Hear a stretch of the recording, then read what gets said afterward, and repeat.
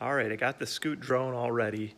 I was just gonna see how it works, and I just couldn't get it to start. I was following the directions, and then it finally says just drop it and it'll take off. So let's drop it and see what happens. It took off on me earlier. Let's see where it goes.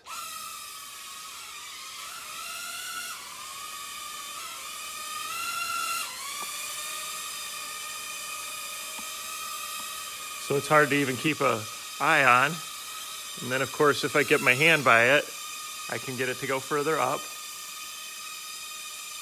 And then it'll just eventually come down on its own. So it's actually pretty cool. It's a little different than I thought it was gonna be compared to some of the other little drones I've seen like this before. So anyway, this is the Scoot drone by Force1.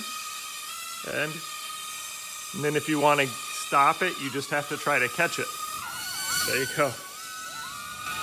So I caught it, and then just turn it upside down, it'll stop. So anyway, that's a little demo for you how this works.